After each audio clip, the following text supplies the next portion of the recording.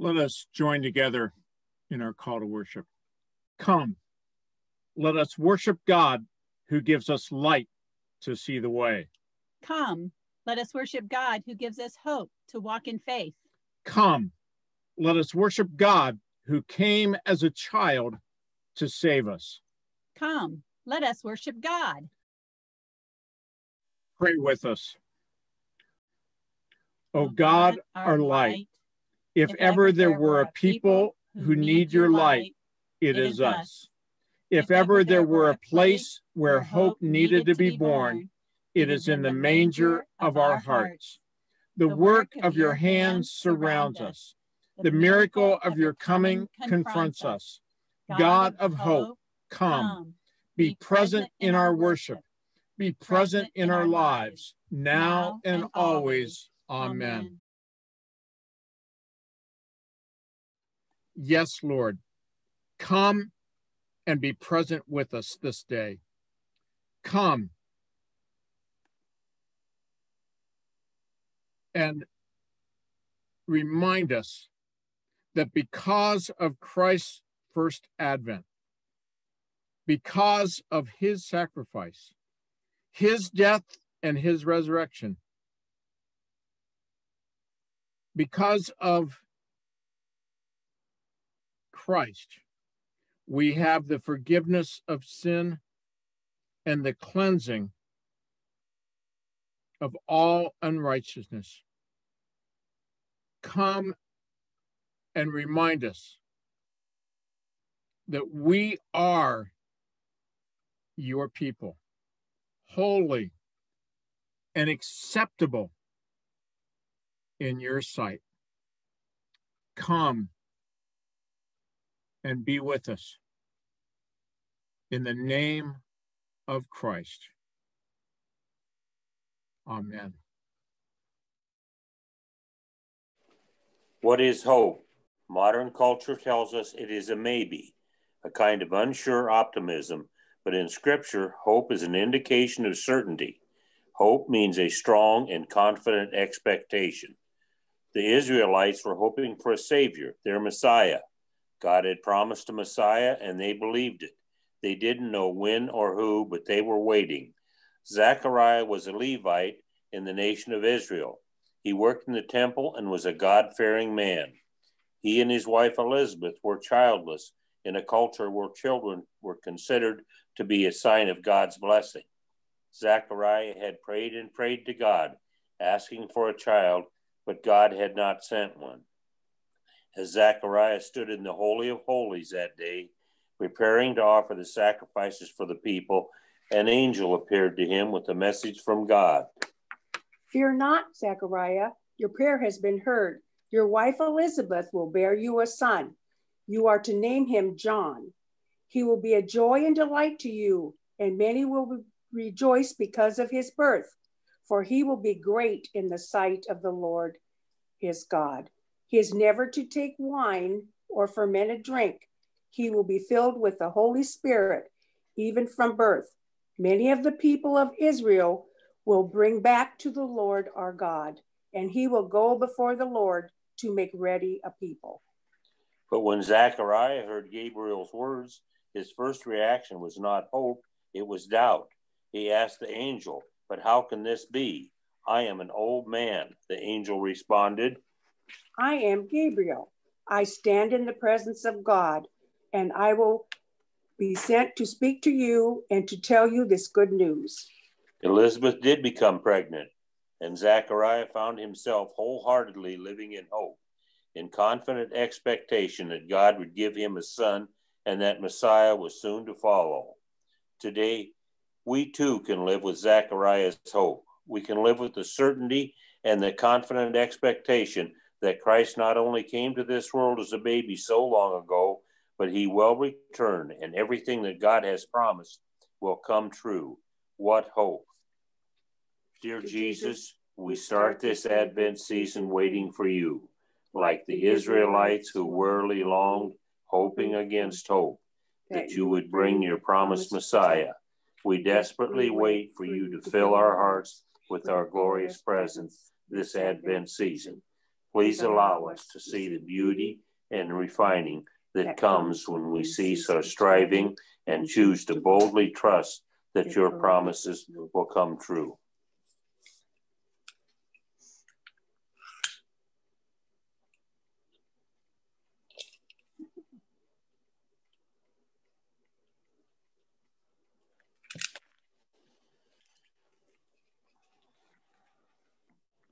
Thank you, Mike and Linda. CBS this morning told the story of two commercial fishermen, John Aldridge and Anthony Sosinski. They set out one day from Montauk, New England, or Long Island, to go fishing. About 40 miles offshore, Anthony was sleeping down below, while on deck, John was starting to get things ready for the catch that they hoped to haul in. John was pulling on a handle with all his might when it snapped, sending him sprawling backwards and off the boat. With the boat on autopilot, it just kept cruising right along. As soon as John surfaced from under the water, he began screaming at the top of his lungs. But there was no way that Anthony would ever hear him. And he didn't. John watched as the boat went over the top of the crest of a wave and out of sight. He was alone, treading water in the middle of the Atlantic Ocean. Without a life vest, John thought that he was going to die. Can you imagine what that must have felt like? If ever there was a hopeless situation, that was it. Or was it? While John was trying to calm down, trying to quiet his thoughts of certain death, trying just to stay afloat, John realized that his boots were buoyant. John got an idea. He took one of his boots off, emptied it of water, and thrust it down into the water, trapping the air into it. And it floated. So John stuck his boots under his armpits, and they worked as a flotation device. At least he could stay afloat. A ray of hope. John thought of his family and the fact that no one even knew he was missing, except the two sharks that were swimming about 15 feet away. But fortunately, they didn't even seem to care. John began to set some goals, beginning with the goal of just trying to stay alive until morning. 4 hours later, Anthony woke up and realized that John was missing. The first thing he did was to call the Coast Guard, who immediately began search procedures, even though the commander admitted that the prospects of finding John really were impossible, given the fact that there was so much open water. On the boat, John found the broken handle and knew what John must have been doing when he went overboard, which also meant Anthony realized how deep the water would have been. Well, John survived until morning, trying to keep hope alive. But the hours kept passing with no sign of help. Finally, John spotted a buoy, and he was able to reach it and climb aboard. This brought a new ray of hope. After an hour, there was a Coast Guard helicopter that flew over and spotted John waving and splashing down below. After pulling him aboard, the rescue diver told John, "We've been searching for you for 9 hours." "Well, I've been looking for you for 15 hours. Miraculously, John Aldridge survived. What an amazing story. What amazing hope. If it had been most of us out there in the middle of the ocean, most of us probably would have given up hope that there had been no chance, not even a sliver of a chance to survive. But hope is like that. Hope is the whisper that maybe, just maybe, those boots will float. Maybe, just maybe, those boots will keep us afloat. What is hope in your life? What hope keeps you afloat? For some, hope is the first candle that is lit when the power goes off after the derecho.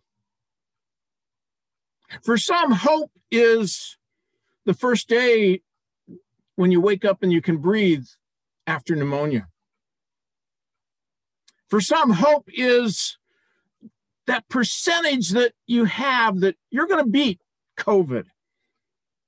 For some, hope is that first ray of sunshine that peeks in through the window. For some, hope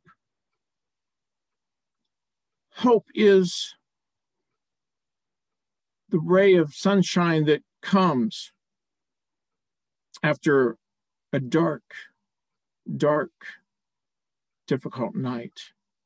For some, hope is the first soldier that lands on the beachhead. For some, hope is hearing the words, "It's going to be okay. You're going to make it." For some, hope is the flicker of maybe. Just maybe. For some, hope is the fuel of faith. For all of us, hope is what we celebrate during the season of Advent. Because you see, Advent is the season of hope. Advent literally means coming or arrival. And this Advent season is marked by expectation, anticipation, waiting, longing. Yeah, see, Advent isn't just an extension of the season of Christmas. Advent is a season that links the past and the present and the future. Advent gives us an opportunity to share the ancient longing for the coming of the Messiah with the celebration of his birth and the expectation for his second coming. Advent is not just the celebration that God is coming to fix things. Advent is the celebration of God coming. God coming to be with us. See, because he is God with us. In the darkness, in the pain, in the chaos, God comes. God with us. See, because that's the way that God has been working throughout history.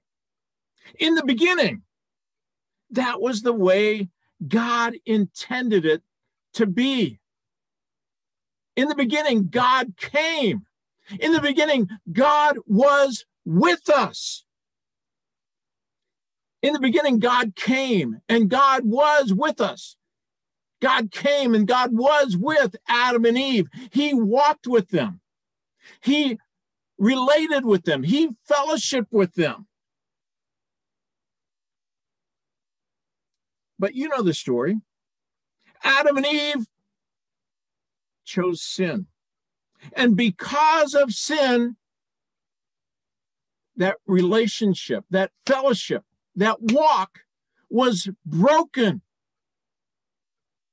And the brokenness of our world, the brokenness of our lives resulted. But do you know that ever since, God has been working towards restoration, towards healing, towards wholeness? That's the story of the Bible. And throughout it all, we see that God is making a way. And God is reminding us that there is hope. But much time has passed, hasn't there? Years and generations and centuries. And we are an impatient people. How long, O God? That was the cry of the Israelites from the times of Abraham, Isaac, Jacob, to David, Elijah, Elisha, Isaiah, Jeremiah, and all the prophets. There was a repeating history of devotion to God and then neglect of God. There was prosperity and then poverty, feast and famine, pleasure and pain. You know, the Hebrews weren't any different than us.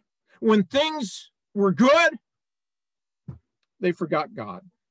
When things were bad, they cried out to God. But through it all, there was a deep longing for God to fulfill his promise, a deep longing for Messiah, a deep longing for the Savior, a deep longing for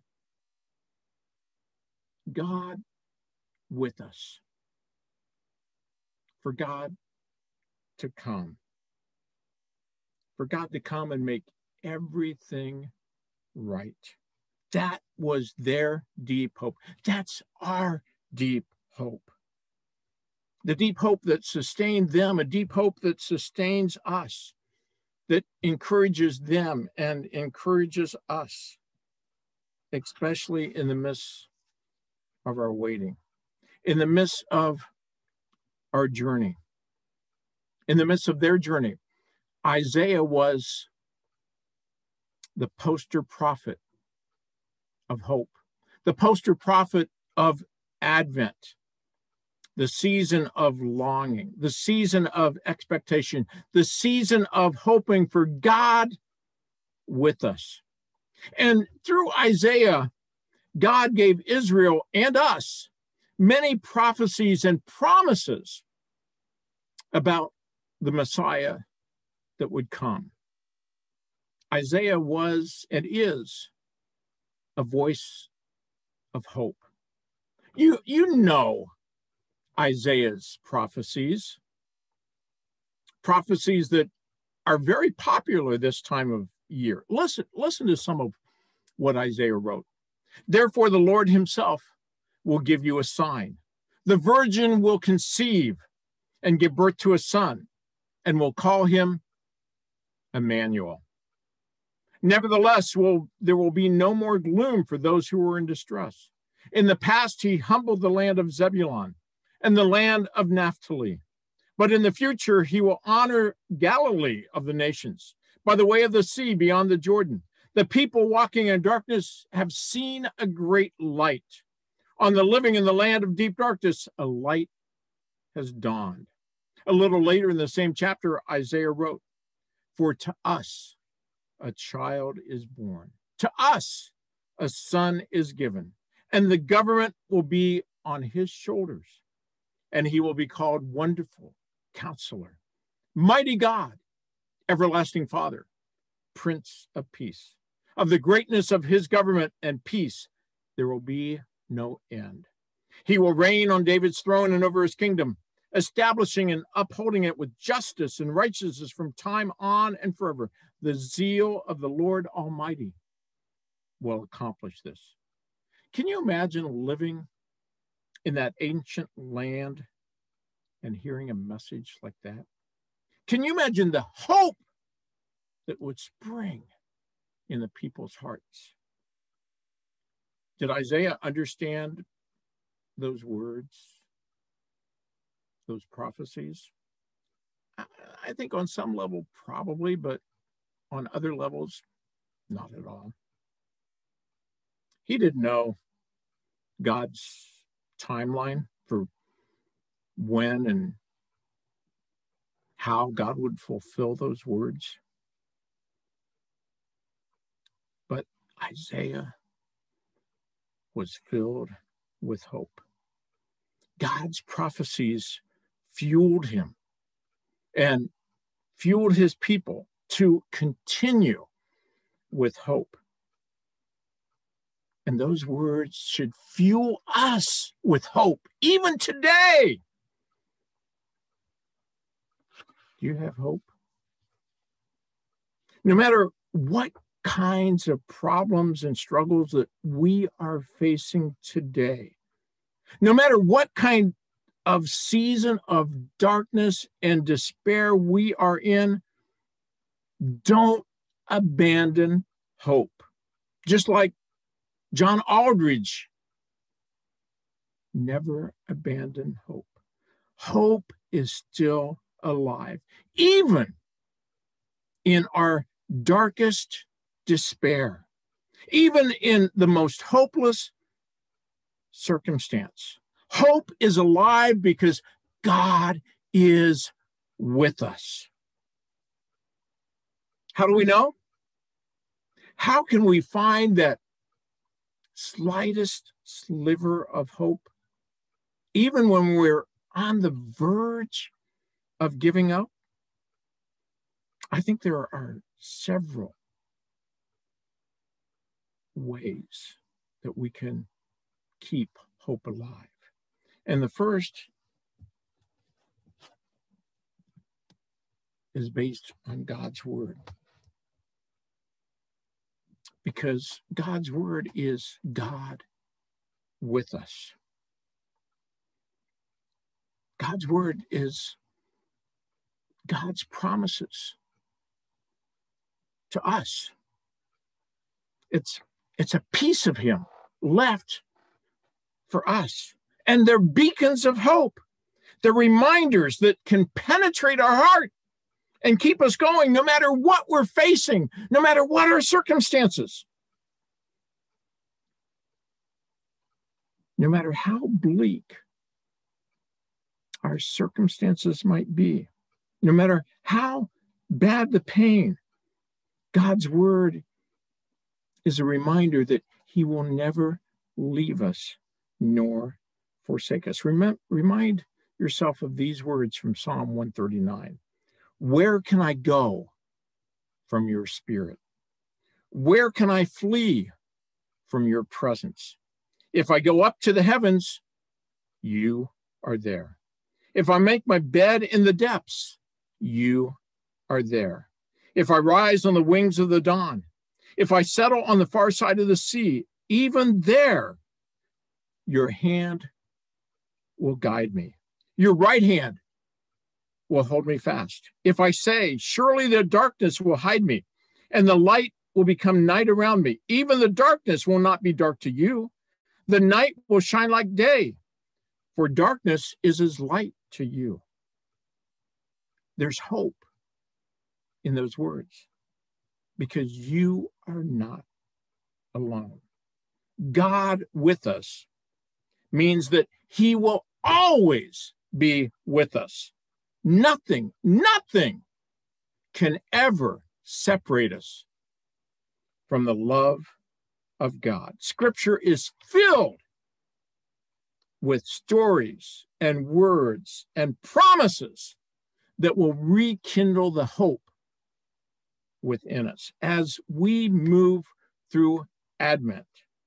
I encourage you, dig in to the Word of God, because God is with us.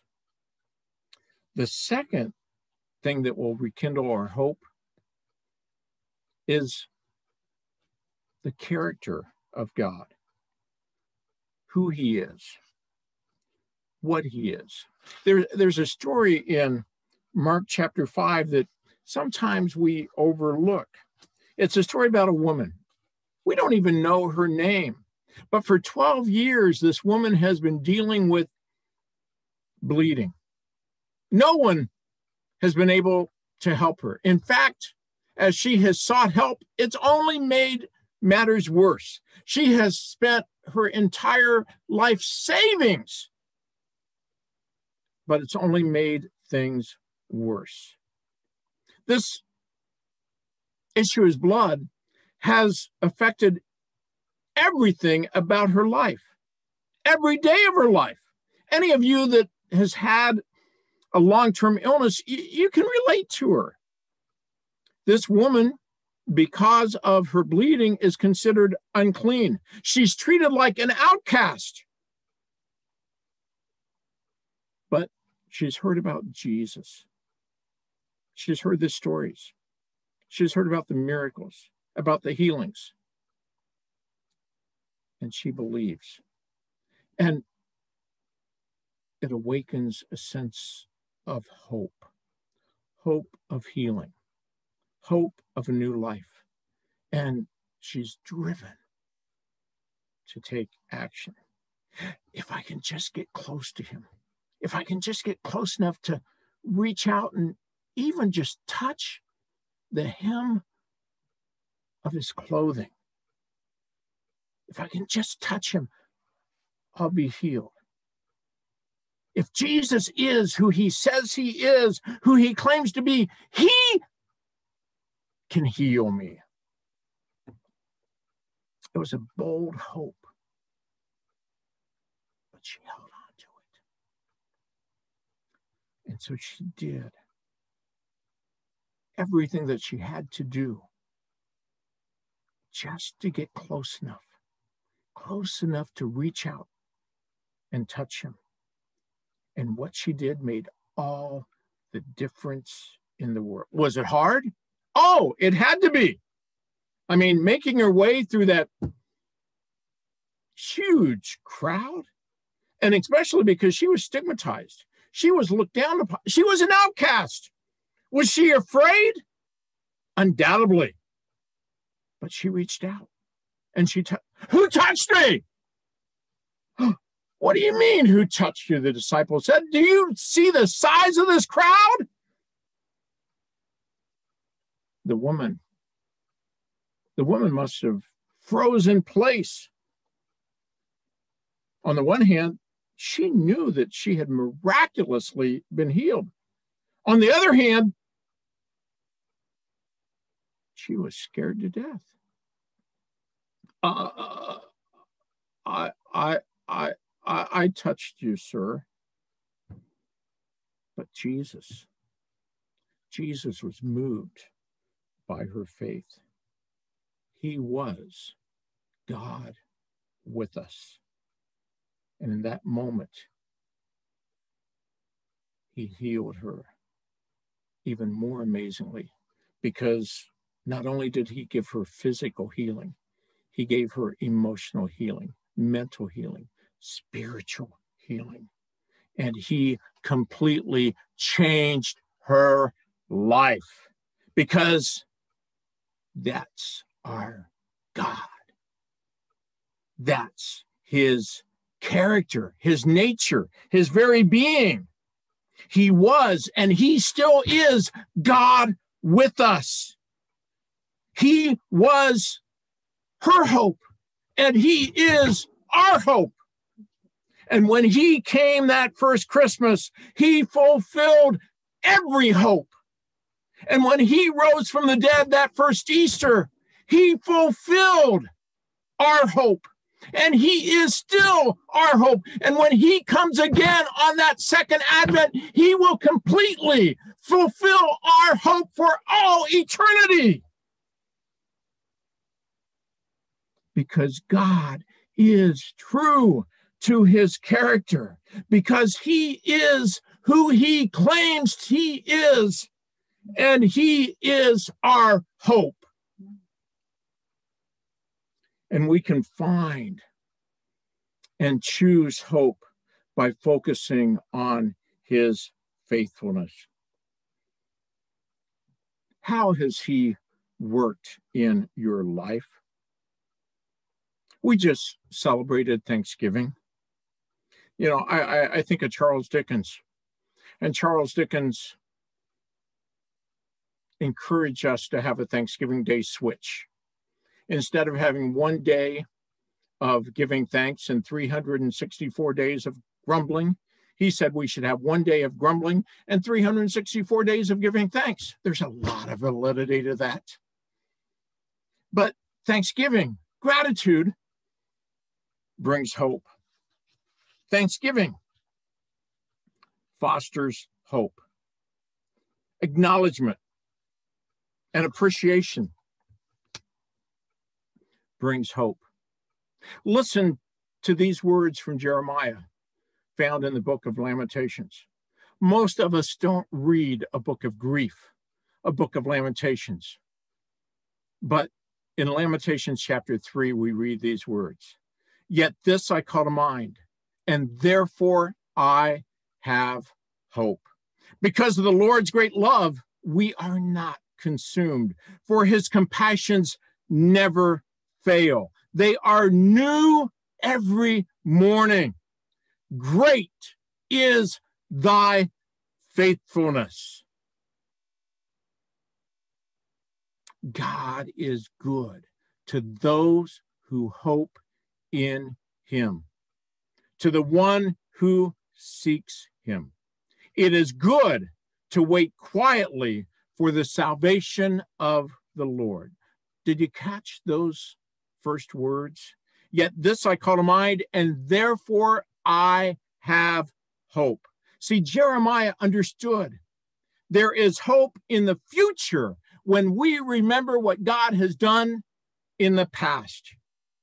Hope sparks like a fire. Hope flows like water. Hope grows like a seed. Hope grows and spreads like a living thing. Hope can dwindle and wane, and yes, hope can even die. But with nurture and care, hope can revive and flourish and multiply. Focusing on gratitude, counting our blessings, can renew and grow our hope. Recognizing and appreciating the good that God has shown us in the past increases our hope for all that he will do in our future. Sharing this gratitude with hope with those who love and support us will multiply its effort.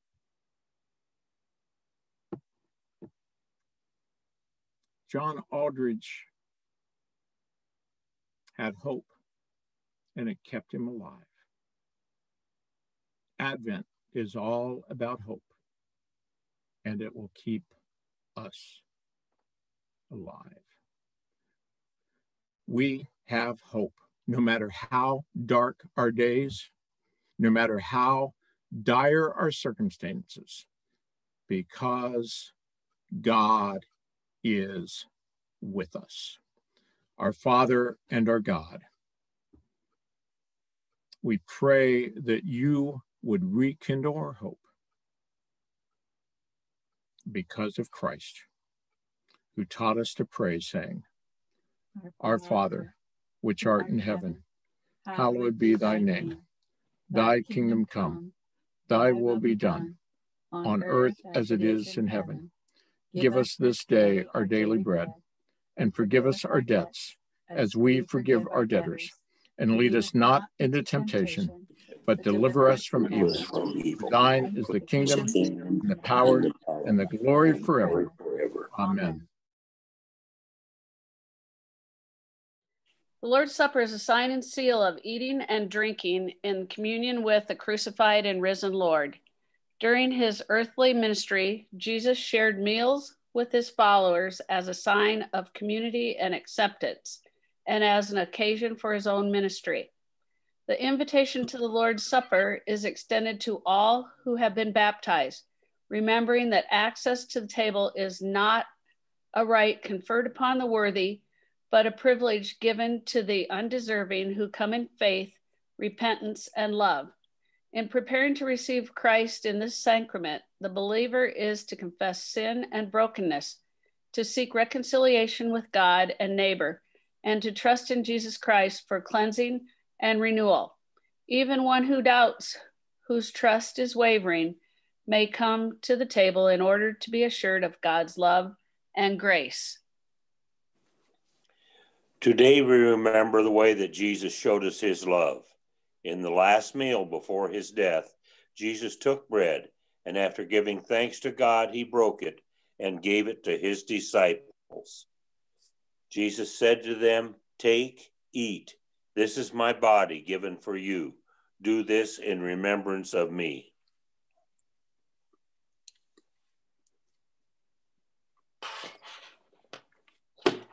After the meal, Jesus took the cup of wine, and after giving thanks to God, he passed it around. Jesus said to them, Drink this, all of you. This is my blood and shed for you for the forgiveness of sins. Do this in remembrance of me.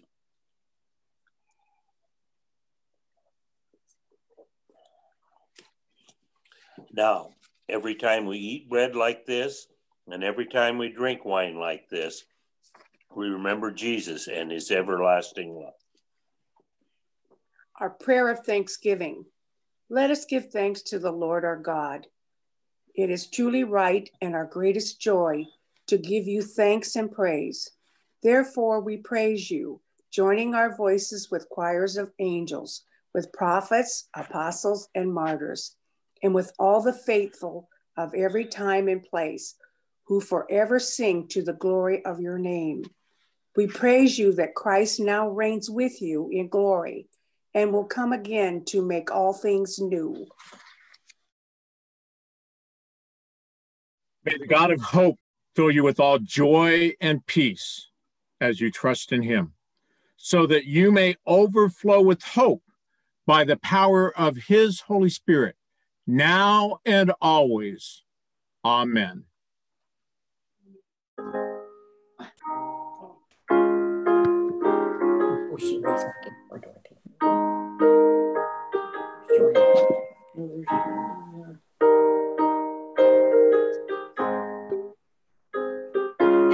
You had to come out here.